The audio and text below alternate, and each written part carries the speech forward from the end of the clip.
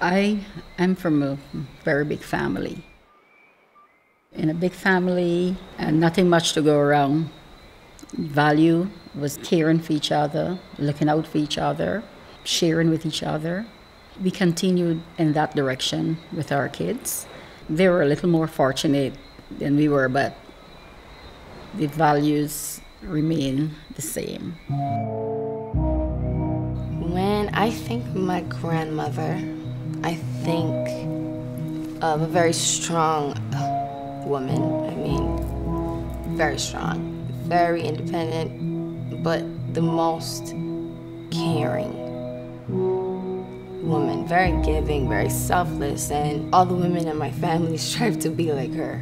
That's why I'm here. She has battled cancer, and she passed away, and so I care about fighting this disease. I care about giving people a chance. The foundation started when my late grandmother got sick. We have joined up with so many other organizations to help a lot of young people.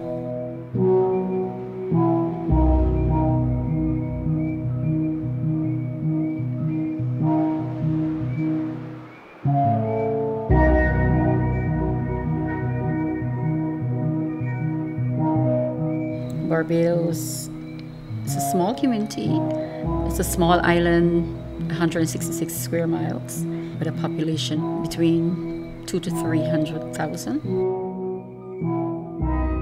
On a per capita basis, Barbados has the second highest incidence of prostate cancer in the world.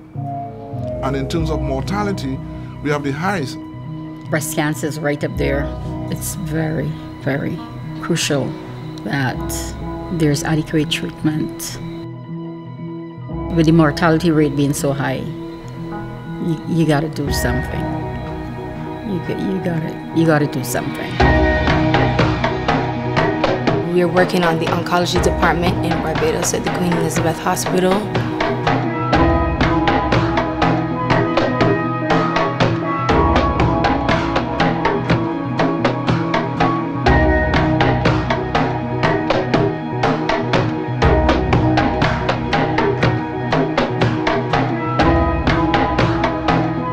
I was actually lucky enough to speak with a couple patients who have undergone treatment there from the new machines and who are still actually in treatment. How's your family? Everybody is in good shape. Are they taking it? As I am. I think I'm the one to do the worrying if anything not there. Oh no, when my grandmother was ill, I was so worried about her.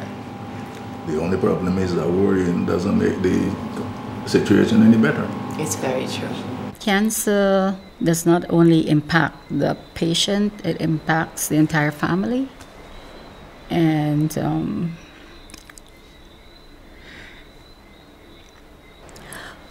I just lost my mom in 2012. So I know what the family feels.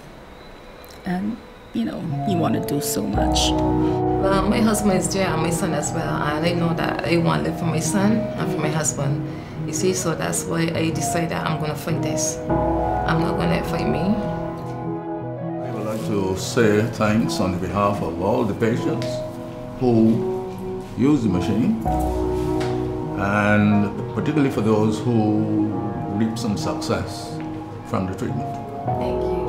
And I can only hope that I'll be one of them in the future.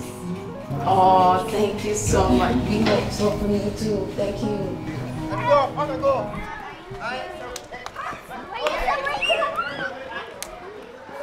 We're aiming to make a difference globally. Clean water. We're going to start in Haiti. We're going to do 8 wells in Haiti. And then we're also going to expand and move globally and build some wells in Cambodia and Ethiopia. We're looking at health care, which we've started on. We're now moving into education and the arts. The Barbados government announced just this year that they're no longer subsidizing fees for university. Rihanna was like, if I were in this situation, I would need help. We're looking at grants for schools, scholarships. It's going to be full scholarships. That's how we want to do it. I have to go to university. I have to do something with my life. I have to. You know, in America, there are 1,000,001 universities that you can go to. In Barbados, for the average student, it's University of the West Indies, which is not a bad university, but there's not everything there that you can do. Like, I want to study behavior analysis, and if I want to do that, I can't do it at University of the West Indies. My friend, she wants to do computer security. She can't do that there. I mean, they do the basic subjects, but I mean, you have to branch out. It's a small country, but it has so much potential. What excites me is that people my age, we can go out, we can leave Barbados, we can go out, we can acquire skills, and then what we can do is we can bring it back. We can bring it back to Barbados and we can help to develop the country. And with a country that has so much potential, when we bring back those skills, it's going to be amazing. I mean, who knows what's going to happen to Barbados? Boys, over here, I need someone to tell me how else do you show that you treat your friends well? Share with your friends. You need to share with your friends. Very good. Would I always take the bigger piece for myself? No, teacher. Okay, how would I share with our friends? Let's try share. S-A-R-E, share. Very good. I don't think it's that people don't want to give. I just think that people want to know that they are making a difference when they give. It's as simple as this. One day you could be the one in need. Your kids, your kids' kids, your loved ones. Nobody's exempt from disease and poverty, and you just never know. But we will fight for you the same way.